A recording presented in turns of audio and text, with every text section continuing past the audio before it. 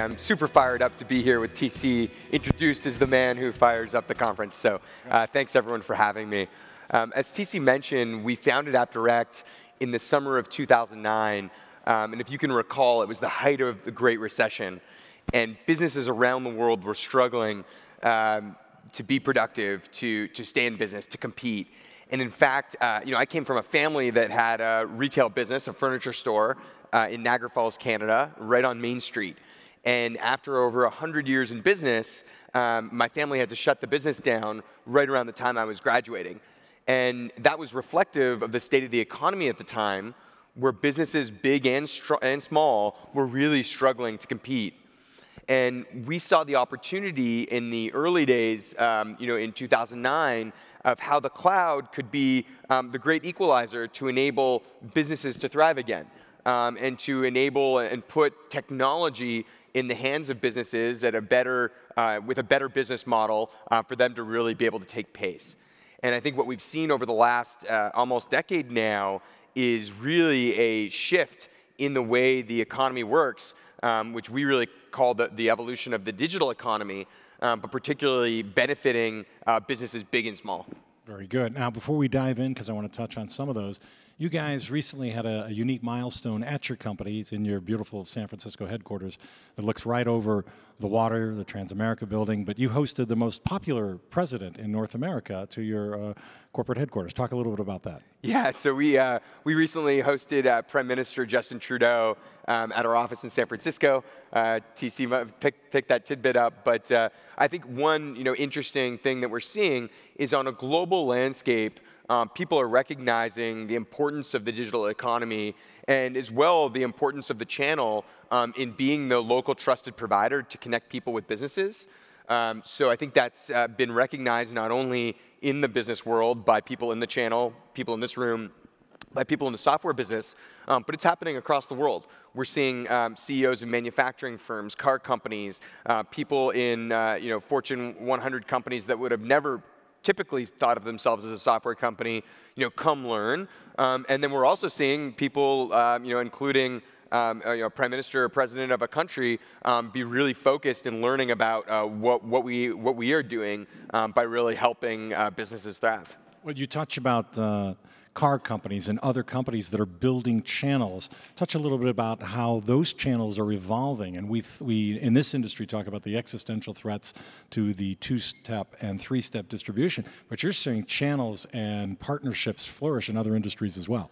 Yeah, definitely. I mean, I think one of the things that we see is that when we think about the digital economy, which we define as people bringing their relationships and their business online in a digital way and transacting online, it changes the landscape of what we would consider software or what we would consider a digital product.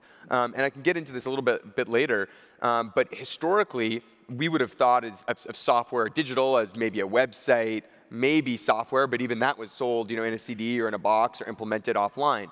Now, not only have we seen a shift to software online, we're seeing a shift where almost any product is becoming digital. And the tenets of that digital service are the fact that you can essentially subscribe to it, you can access it from any device, and many devices themselves. Let's take a car, for example. You may have thought of a car as a manufactured automobile that has no connectivity or digital services, but really now it's almost like an iPad with metal wrapped around it, and the benefit that you're getting is really the smart services from the technology.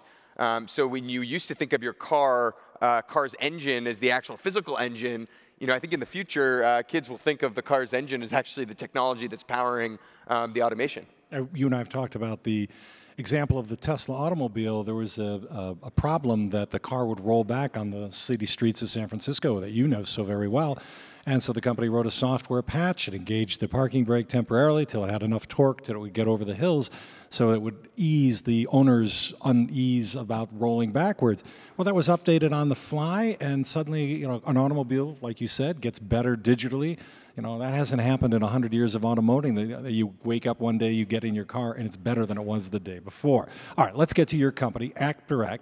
4 different really platforms. Run us through each for those that don't know the organization. Yeah, definitely. So from AppDirect's perspective, we want to help people monetize in the digital economy. And essentially what that means is we have a platform that helps you sell or resell digital services. And this is really relevant when it comes to the channel because we see the channel as one of the best ways of delivering multiple services in a consolidated way. So really our monetization platform consists of different products or technologies, one being billing. So one of the things that we recognize is that as things shift, products shift online, it's about subscription-based models, metered-based models. So billing isn't only one price, one time. It becomes very complex on how to do that. So we have a billing technology that helps you meter, rate, and invoice. We also have what we call reseller technology, which helps all of you be able to better enable your channel businesses, or as a channel, be able to do things like quote faster, mark up, mark down, bundle with other services, do all that in the fly, and then auto provision the services as well. And we also have other capabilities around a marketplace that can be deployed online or on a phone to enable anyone to have the services that they need and buy them digitally, not only in person. And then finally, we have an app devices component, which is really the IoT opportunity for each and every one of you, which is saying, how do you benefit if you're in the channel from providing value-added services or software attached to any device? And that device doesn't just need to be a computer or a server. That device could be a security camera. That device could be a car. It could be a fridge. It could be a sensor. So I really think that the opportunity of IoT can really open up the landscape for the channel as well. All right, let's get right to it then. How do you guys work with traditional master resellers and master distributors and traditional distributors? Friend, foe, competitive, collaborative? Give us the rundown there. Definitely. So we believe that this is an open ecosystem, and AppDirect can be the platform that can help anyone monetize. So some of our larger customers are distributors, VARs, resellers, agents. And we have a variety of different, essentially, additions depending on how big you are. So if you're a larger enterprise that operates in multiple markets with multiple business units, and then different resellers from there, we can give you the technology to run your own stack, attract your own thousands of resellers. But if you're a smaller VAR MSP and you want the ability to bill or offer services online, or really automate the back office, we have entry-level services that can help you as well. Let's shift to the SaaS marketplace. Excuse me. If you would have asked me 2-3 years ago, I would have thought we would have seen greater traction among VARs, MSPs, IT consultants selling SaaS software. It's happening. It's starting to build, but it's been a little more slow. How would you rate the progress? What do you think needs to be done more, and what kind of vendors are leading the way? So I think if I were to say one mistake that we made in kind of our thesis or messaging is that SaaS is everything. So a lot of times we may say that SaaS isn't taking place as fast as we would have imagined. But if I look at almost everyone's business here, your business has been digitally transformed in some way or another, and it's driving significant opportunity or significant threat and challenge to your business. And we've seen huge success stories of people being tremendously successful at building businesses from scratch at selling only software as a service.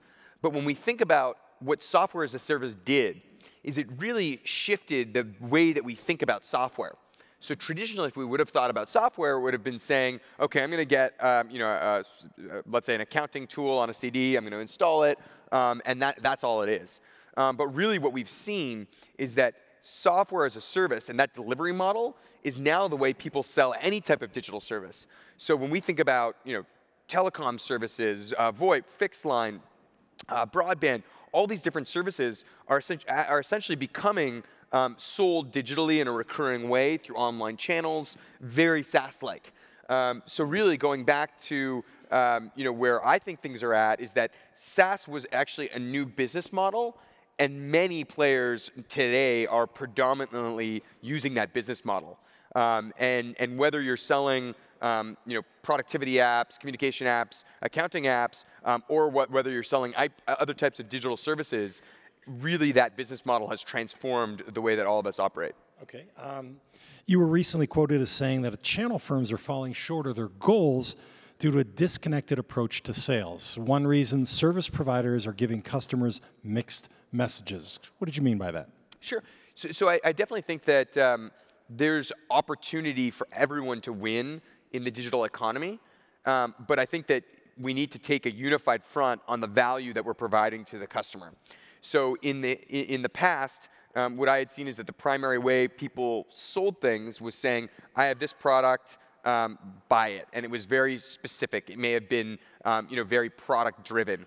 Whereas what I'm seeing in the future, the people who are most successful are selling solutions based on their knowledge of a specific vertical or industry. So really solution-led versus product-led. And I think these mixed messages come when people are leading with products without talking about the value and that solution brings. So one thing that I see often is that a way to really think about taking advantage of the digital economy and these SaaS-based or software-based business models is to really shift the way you think about selling to being really, really solution first. You're right in the heart of Silicon Valley.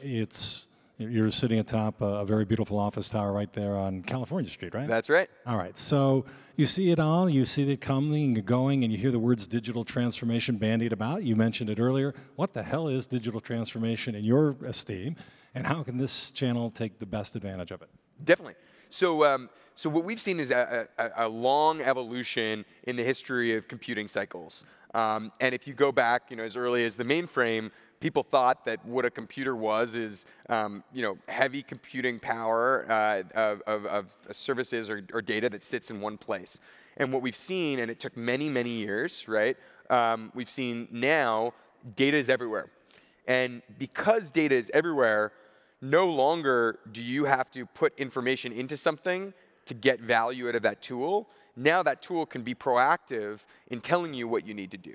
And what we really think of as digital transformation is the way of rethinking the way your business now operates, because technology is no longer something that you need to put something into. It's something that actually feeds information back to you. And a good example of that is that, the history of music, we used to always say, okay, I need to go and buy or choose that I want to listen to rock or to this artist or to the Beatles, and there needed to be shelf space for those different artists. But then all of a sudden, when Spotify came along, it was no longer about just being a place to choose your music. It became all about discovery. And now people are used to just listening to and finding new music all the time. So I went from someone who used to say I was a big U2 fan and only buy the new U2 albums, and now I listen to all sorts of genres, all sorts of music, and that music shuffles all the time. And that wouldn't have happened if it weren't for really the idea of the digital economy or digital telling me what I need, not just me saying, oh, I think I like this because it's something that other people like. All right, you talk about the digital economy, but there's still a lot of friction in it. Talk about the places where you think innovation and technology can remove some of that friction to really accelerate the growth that's already growing pretty quickly. Yeah, definitely. So I think one way, from an academic perspective of looking at our market, is that we all live in this world of multi-sided platforms. So the idea is that we're sitting as the channel in between buyers and sellers and producers. And how do you make that economy the most efficient as possible, right? And I think that each and every one of you in the channel opportunity has the opportunity to remove a lot of the unwanted friction from the customer experience and add a lot of value in doing so.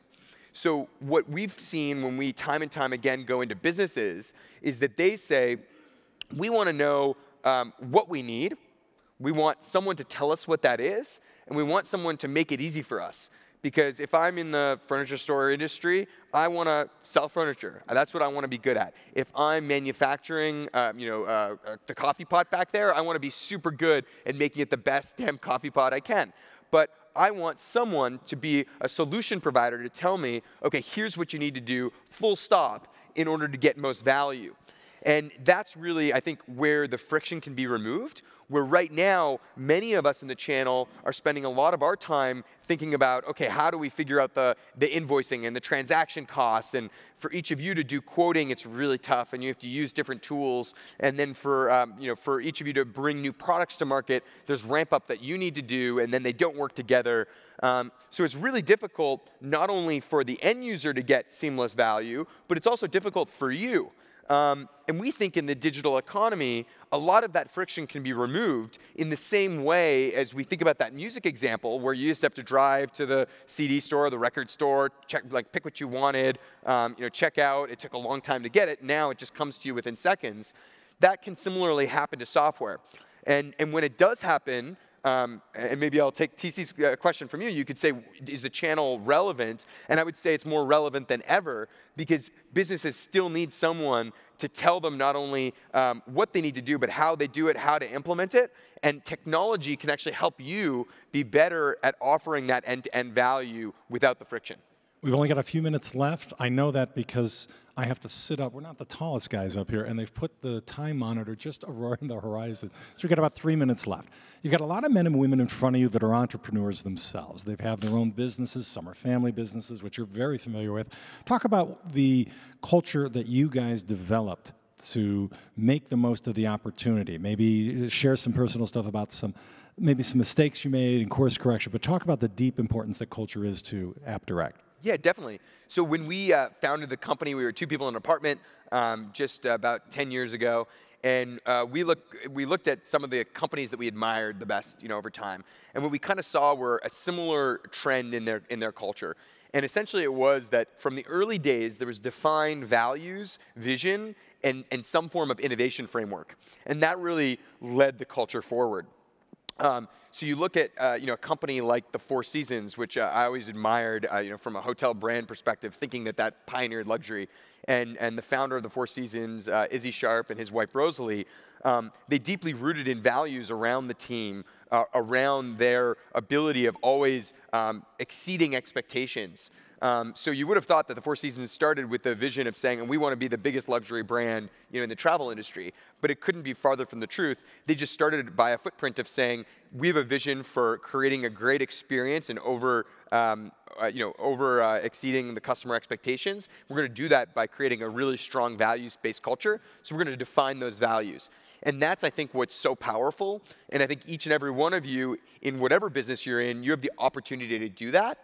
And I also think with the digital transformation occurring today, each and every one of you can be a digital hero within your own company by thinking about how you can transform either your company or your customers. And being a digital hero doesn't just start by understanding the products and technologies you can bring to market. It also starts with thinking differently about the way business operates. So you defining values for the way you're going to operate in the digital economy, or your team members or your stakeholders, or you helping your customers through that footprint is a huge opportunity for each and every one of you. All right, we've got 1 minute left, and personal, reliable, rational, you come across very credible, but you guys have made some mistakes. So tell us about a mistake that you've made and a lesson maybe you learned from that mistake. Yeah, definitely. I think along this path of figuring out how we can help businesses around the world find software from the people they need, it was a tough go. So people in the early days didn't think that cloud or SaaS would ever be a thing. And in fact, for one of our first customer launches, we spent about a year delivering for that big launch. And they were going to be selling a suite of software. And 72 hours before the launch, we didn't have any of the apps that we had thought we'd have in the inventory. We had to stay up 72 hours. We got the apps in, and we were so excited that we'd have this launch, and all of a sudden, everyone would come. And in fact, it was like crickets. We pressed the launch button, no one showed up.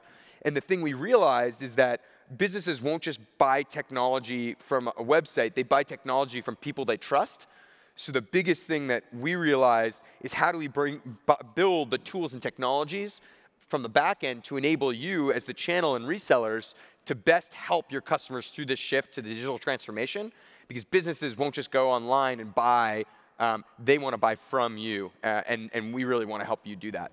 There's the closer line. Businesses want to buy from you. Ladies and gentlemen, from 2 guys in a dorm room 10 years later to now a unicorn with a billion plus valuation, co-CEO of AppDirect. Ladies and gentlemen, Daniel Sachs. Thank you.